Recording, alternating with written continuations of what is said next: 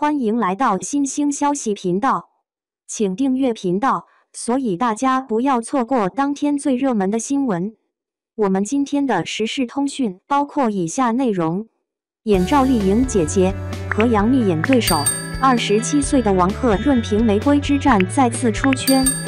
现代剧目前是相当火爆的，尤其是都市职业剧，可以让我们看到不同行业的辛苦和不易。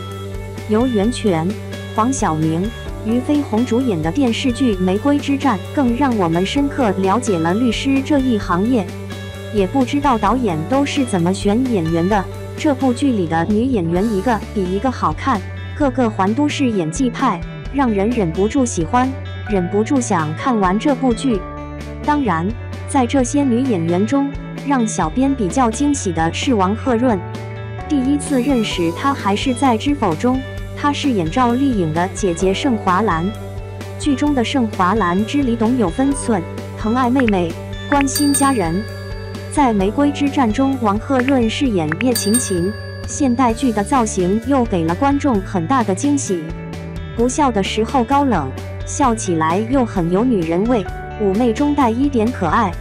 王鹤润能再次出圈，原因也很简单，演技真实自然，人设讨喜，长得漂亮。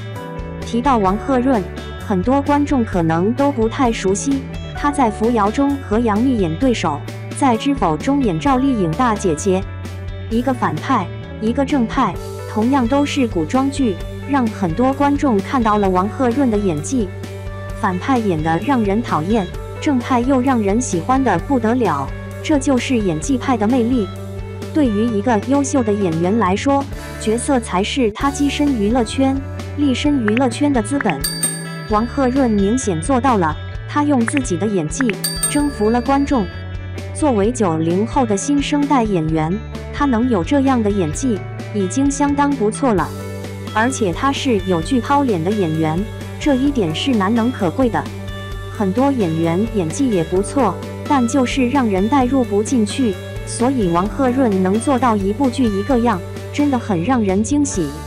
在《玫瑰之战》中，王鹤润饰演的叶晴晴更是得到了无数观众的认可。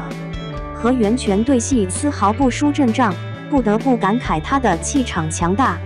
从一些小细节就能看出来，王鹤润是真的吃透了叶晴晴这个人物，或者毫不夸张地说，她就是叶晴晴。剧中有一场戏，叶晴晴跟顾念第一次见面的时候，顾念问她我们是不是在哪儿见过，感觉很熟悉。叶晴晴快速蹙了一下眉，然后马上舒展开，否认了这件事。当然了，这只是其中一个很小的细节，王鹤润能有这一个蹙眉的细节，也是很多人想不到的。小细节处理得到位，哭戏同样让人心疼。叶晴晴给爸爸打电话时，报喜不报忧，更是引发无数人的共情。蹲在楼梯间无助的哭泣，她不知道自己该怎么办，也不能告诉别人，不能让家人为她担心，一切只能自己承担。卸下盔甲的叶晴晴，就像是被薅掉刺的刺猬，只能一个人默默地舔舐伤口。玫瑰之战的女演员一个比一个漂亮，王鹤润居然也不落下风。一身红裙的她风情万种，妩媚多姿。没想到盛华兰的大气端庄，居然也能变成叶晴晴的妩媚可人。很多观众都说王鹤润的衣服很有特色，带着浓重的叶晴晴的风格。叶晴晴高冷果断，王鹤润穿着职业装的时候完美演绎了这一点。